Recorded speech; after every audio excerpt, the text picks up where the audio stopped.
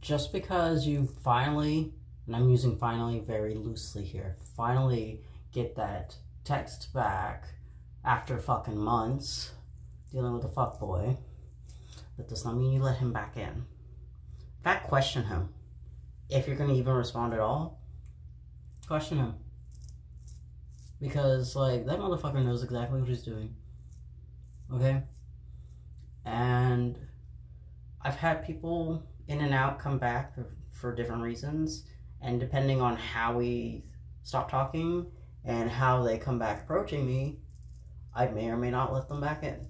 I'm not apologizing for being a hairy and having to fucking shave my bullshit ass beard. Anyway, you know what's funny? The other day, I heard about this thing called 19 theory, where you date the worst man at 19. And I don't know if, honestly, I'd call him like 100% the worst, but unfortunately, he definitely left a scar. Kind of shaped how I pursued relationships for a while, because that was like my first relationship. Though I find interesting whenever someone's like, oh yeah, 19 theory, but also like second love theory, blah, blah, blah. And I'm like, I think if we do a deeper dive analysis, the two contradict. That's not your second love. That's the second person you had hyper attachment to, but that's not your second love. I guess a video for another day. But if he's the worst person you ever have dated, hypothetically, that is not your second love.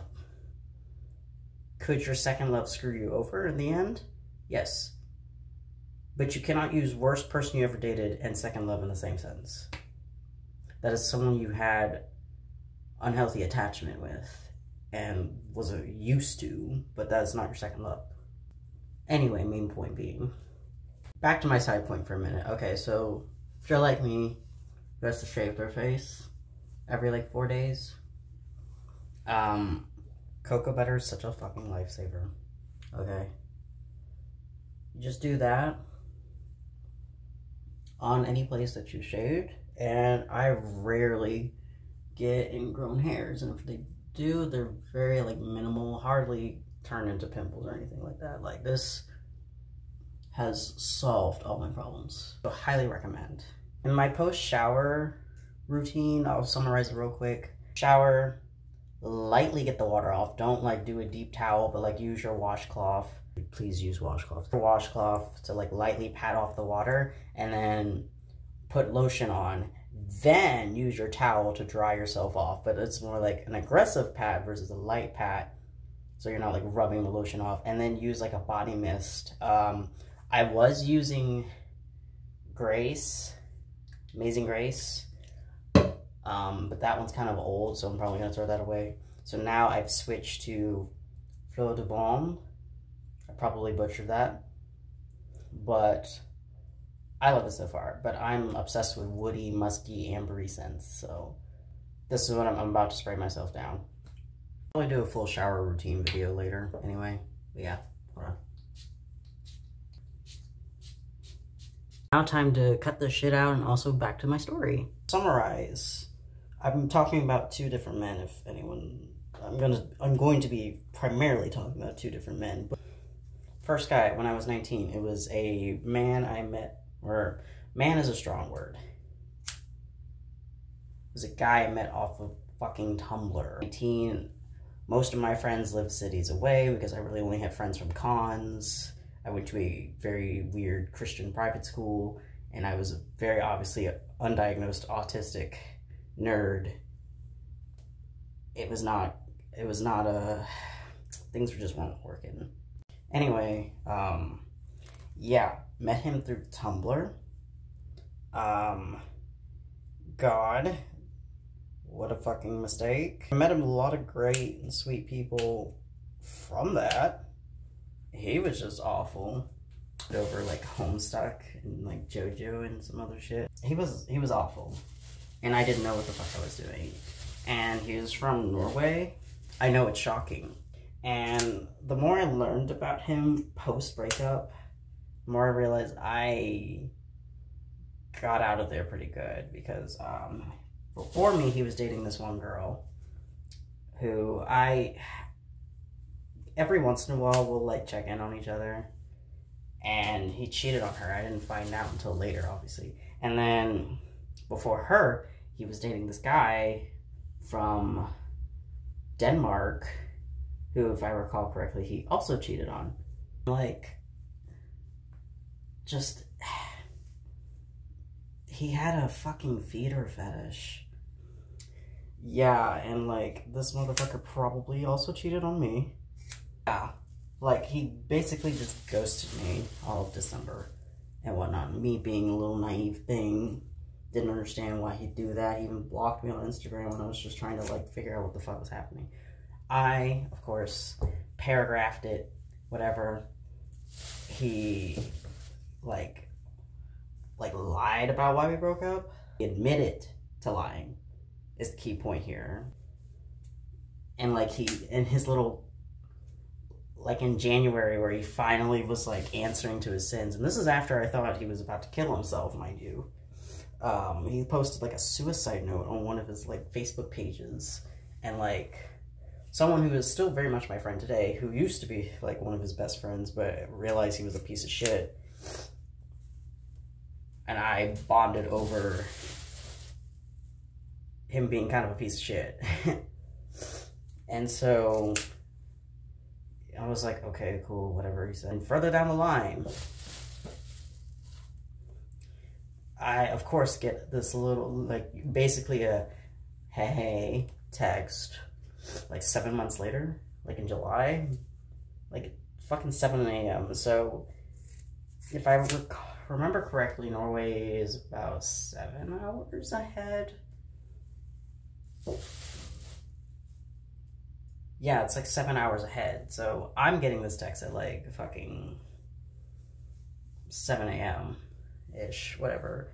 And he basically pretends we're getting back together. Pretends. Because 2 months later, he announces he has an actual girlfriend. And I'm like, you were giving me pet names, all kinds of shit, saying you wanted to take care of me, blah, blah, blah. And again, I was a stupid 19-year-old in their first relationship. And so, my dumbass stayed friends with him. And just, over time, just realized, oh, this man is deeply fucked up. Why are you using me as a little vent mirror and telling me about all your stupid shit you're doing? And then asking me to buy you, like, a poster or whatever? And I'm like, okay, whatever. Okay, whatever. And then I kept telling our friend group, like, hey, he's kind of a piece of shit. Nobody believed me until, like, 3 or 4 years down the line. I even tried to warn somebody. And this is no shade to her. She was, like, 17. I think she was, like, 17. She's from Europe, so she actually got to physically see him, which means I assume that he genuinely treated her worse than me, because he couldn't do but so much from this distance. They physically hung out. And I know she was destroyed. She posted about it. She was like very sad artist era for a little while. And I felt so bad for her. And, like, other people were like, yeah, honestly, he's kind of a piece of shit. And then I found out he plays League now. And I'm like, okay. Like, I get updates from other people. I haven't asked for an update since I was, like, 19. But, yeah, he was a piece of shit. And then, like, one of my exes also ghosted me, basically, for the month. I'm like, I want a break. I was trying to, like, that one made less sense because, like, he just didn't communicate shit, and I unfortunately blew my savings on trying to spoil him and take care of him. This man couldn't plan anything if his life depended on it. I had to do all the planning for shit. Like, the most money he spent on me is when we went to Louisiana to go to a wrestling convention that he wanted to go to, that he was planning on going to, before him and I even got together. Like, and so it was just like, I wasn't always the nicest person, and I'll admit that, but there's a lot of shit where I'm just like, bro, what the fuck? And when we broke up, he, like, tried to turn around a week, like, within 2 weeks to try to be, like, besties with me, and I'm like, what? to the point where he was trying to complain to me about like these girls, and this is a white guy. This guy was white, and then he would be like, oh yeah, I'm so tired of dating white girls, blah, blah. He was trying to complain and vent to me about 2 white girls he dated, and I was like, why is this my problem? Why are you talking to me about this? Cool, whatever. And try to make jokes like, oh, haha, this is how I would like catch you and blah, blah, blah. I'm like, bro, we're not friends like that. And like that final straw, where I just straight up, like, I was just not going to talk to him anymore. He was asking me to help him set up his Tinder profile. And I'm like, we didn't break up on good terms. Why are you asking me this? We're not friends. I don't know. Fucking figure it out. You are 23. Fucking figure it out. I'm not your friend like that. So I don't even think I was, like, I said, I don't know, and then I, like, stopped responding, and I'm like, yeah, no, that was obnoxious. I'm not your, so, twice have I been, like, basically played therapist as I've been the emotional support ex, basically, and then this other fuckboy I was involved with for, like, 2 years, almost 2 years, between 2022 and 2023, he was genuinely, like, actually just rotted from the core, piece of shit, and I was in a bad place in life mentally. Like, you know when someone's, like, heart dried up years ago, and they hate their own friends, the friends they've had since high school, and they're in their 30s, and they've just given up on everything, and they just manipulate everyone around them. And I was just like, he was such a piece of shit, honestly. Like, everyone tried to warn me, and I was stuck in my attachment issues and didn't know what the fuck I was doing in life. And I had just moved to Dallas, and he was the one thing I clinged on to because I just moved to Dallas. And, like, he would constantly fuck me over or ghost me anytime I needed, like, help or anything like that. It was just, he was awful. And then, like, ghost me all of December. And, like, couldn't even, like, when it was cold as fuck for New Year's, didn't even, like, I asked, hey, could I come in for a second? Because I'm literally freezing, because I just walked 2 blocks in the cold. Like, I was hurting. All my joints are hurting. I ended up catching the flu. If you wanted to guess whether he even so much as attempted. He read my messages. And then, of course, I did a paragraph about how much, and this is like the 3rd time I had done a paragraph about how much he treated me like shit, and he's a terrible friend, and I'm like, this is the last one, because I'm not even doing this so he responds. I'm doing it for my own sense of catharsis. He liked the message, and I was just like, I cannot let myself get in that position anymore. Don't let that motherfucker come back. And you know what? I was smart this time, because that motherfucker did try to come back last month. First thing in the morning. It was almost 10 a.m. when I got a text from him on a Sunday. You know what that tells me? When I remember the type of person he was, that means he didn't sleep that night. But why, oh why, was texting me, saying like, oh hey, I was just checking in, seeing how you've been. It's been like 5 months. No.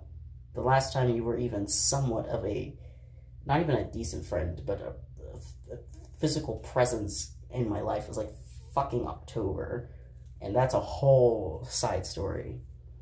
I'm like, okay, so why the fuck did you message me? You're not trying to be my friend again, so like what? Like, that's kind of what I said. He's like, oh yeah, I was checking in, seeing how you been, blah blah blah. I'm like, great, I'm taking my boyfriend to go see my family because it's Father's Day.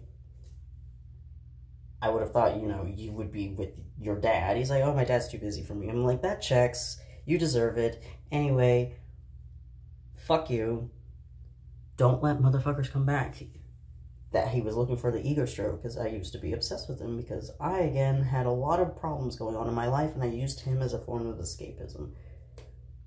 I thought we were genuinely, like, close friends for a while, and I was high off delusion. That man treated me horribly. all of his friends also, it's the worst part is when you meet a fuckboy's friends and they gaslight you too. They're all trying to tell you how much he's never liked this before, or he totally cares about you in his own fucked up way, or he did this and that. I'm like, no. Don't even try to meet a fuckboy's friends unless you're trying to fuck them. Don't, because they'll gaslight you. They don't know that motherfucker. He hates all of them. He hates all of them. He shit-talked them so much. He's quite literally like, he is what I would call a sugar baby that doesn't have to put out sugar. With his current living situation, he's a sugar baby that doesn't put out sugar. His friend takes care of him because they're in an unhealthy codependent relationship where he's nothing without his rich bestie. They resent each other. They will never do anything about it. If they live past 40 with their habits that I'm not going in depth into, I will genuinely, like, if they get it together at 40, cool. Their only options in life is being sugar daddies, though. They don't have much going for them in their current state. Maybe they're doing better. Who fucking knows? But heed the warning. Just because they come back does not mean you let that door open and take them in with open arms. I was so beyond pissed waking up that morning. I had just such a sweet night with my boyfriend. I'm waking up in his arms, check my phone, and I see this gangly motherfucker in my DMs again. Halfway through the year. And so I was pissed off. I'm like, I'm here with this sweet man, and you're DMing me. Ew, you fucking roach. Leave me alone. And you should feel that way about that man too. Leave him alone. And don't let him come back. If you have to, if he's trying to knock on the door, just open that tiny little window. Be like, what the fuck do you want? Don't open that door. Your life will get so much better without him. Don't open that door. You do not have to let everybody back in that wants to check in on you. Because he didn't have an apology. He was just curious. AKA, I need my ego stroked because nobody has dedicated themselves so much. Nobody has been there emotionally. And I'm like, obviously he didn't say that, but like, he wanted his ego stroked. And I used to be the ego boost. I was the surefire thing, as someone unfortunately said to my face, which they were not wrong, but it still hurt a little. I was the surefire thing. I was always there. If he couldn't get laid by someone else, I would be there to give him attention and cuddle up with him and talk about video games with him, blah, blah, blah. Never be the surefire thing. Scarcity is important. Let them know. Do not let them think you're just always going to be there. Do not let them get away with shit. Do not let them come back unless they have an in-depth apology about their behaviors, and even then, put them on thin ice if they do come back. But anything less than an actual genuine apology and offering to like make up and everything, they're not here because they miss you. They're there because they're bored. And he kind of admitted that. I'm like, are you bored or something? That was the first thing I responded. I'm like, are you okay? Are you bored or something? Something wrong with you? He's like, I could say I'm a bit bored. I'm like, yeah, of course you are. Fuck you. Ruining my fucking day. Well, he didn't ruin my day, but it left a sour taste in my mouth that morning. Remember, that motherfucker is bored. You're not the love of his life. He didn't realize what he lost. He's bored. And he's hoping that you still have a place in your heart for him. He was bored. You're the thing he's coming back to because he's bored. You move on. You move out. Like, it's just... Don't let them back into your life. And honestly, it's unfortunate how many takes it took for that to really, like, hit for me. But, you know, some people are too forgiving. If you're too forgiving, I know I'm going to cut my ends right here. Had to be done. Don't be too forgiving for the wrong people. It's not going to save you. You're not better than anybody else either for doing. Just level up. Improve your life. Don't let them fuck up shit for you. Promise you, it's so much better to not do it for the plot sometimes. Because sometimes the plot's not worth it. Don't do it for the plot. You know, don't let people in. This goes for friends too. Do not let people in that, like, you felt real, like, fucked up with. Like, this man left me at a fucking bar, and I can't believe I forgave him for that. I'm like, no, you're actually just genuinely an evil son of a bitch. Anyway, yeah. Don't let the motherfuckers come back into your life. You deserve so much better than that. Like, you know, find peace within yourself. Know that you deserve better than that. And then do something about it. Anyway, this is as far as I've gotten with my hair. Oh yeah, this is a fucking straight right here. Anyway, I'm gonna wash my hair probably tomorrow after I get all the braids out. See you later. Bye.